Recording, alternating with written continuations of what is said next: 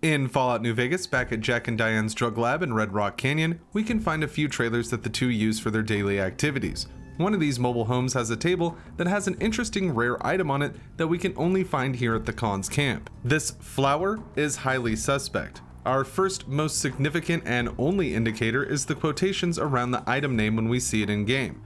There are only 3 bags of this stuff in Fallout New Vegas, and all of them are right here. These sacks of powder are likely being implied to be narcotics of some kind. Most people can probably make their best guess as to what they think it would be exactly. This white stuff is one of the rarest items in the game though, so making sure to steal all 3 off the table is a must for item hoarders.